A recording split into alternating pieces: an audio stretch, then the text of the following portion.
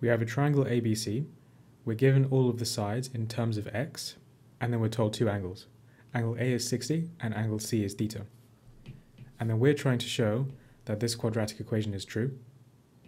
So we have two options. We're either going to be using the sine rule or we're going to be using the cosine rule to be getting some kind of equation that relates these things together. We're not going to be using SOHCAHTOA. We don't know if this is a right-angled triangle, so we can't use SOHCAHTOA. So let's think about the sine rule and the cosine rule. So for the sine rule, remember that we have to pick two pairs of angle and the side opposite to it. So we only have two angles in this case, so we have to pick this pair and then this pair. So if we use the sine rule, then we will end up getting theta in our equation. We don't have theta here. So that suggests to me that we're not going to be using the sine rule here, at least not to start with, but we're going to be instead using the cosine rule. So if we're using the cosine rule, well, we have this angle here, 60 degrees. We can say that, well, that is already called angle A actually, so that's convenient. We can call this side A, this will be side B, this will be side C.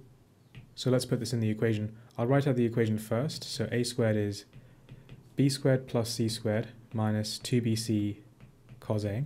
So putting everything in, we end up with 3x plus 10 squared is 7x squared plus x plus 2 squared minus 2bc, so minus 2 times 7x times x plus 2, running out of space here, times cos 60.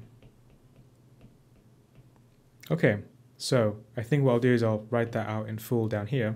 So let's expand this out. The left-hand side becomes 9x squared plus 60x plus 100.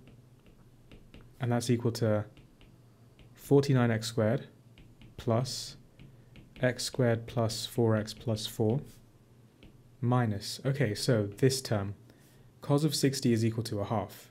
So that means that the 2 multiplied by the half will cancel out. So we're just left with the negative of this. Multiply that out, we end up with 7x squared minus 14x. So that's also including the minus sign that we have here.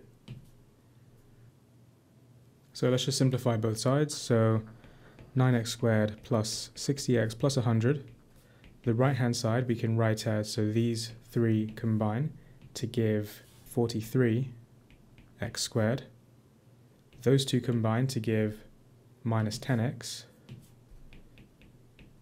And finally the plus 4 is just by itself. Now we'll bring all of this to the right-hand side. So 43 minus 9 is 34. Minus 10 minus 60 is minus 70. 4 minus 100 is then minus 96. Divide by 2. And hopefully this is the answer. Yeah, nice, perfect. Okay, part 2. Hence find the value of x. So, well, we're just solving this equation then. Put this quadratic into your quadratic equation solver in your calculator, and you end up with x is equal to 3, or x is equal to minus 0.941. It can't be the negative one, because if you look at the triangle that we have, well, this side will then end up being negative, which doesn't make sense. You can't have a negative side. So x can't be minus 0.941, x must therefore be 3. So that is then our answer to part 2.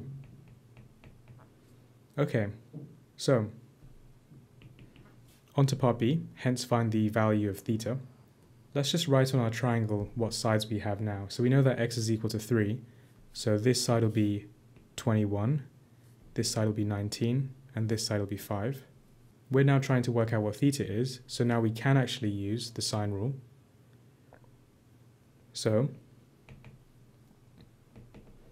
sine theta divided by, so here is sine theta, 5 is the opposite side, so sine theta over 5 is equal to, and now we can use this angle and this side, sine 60 over 19,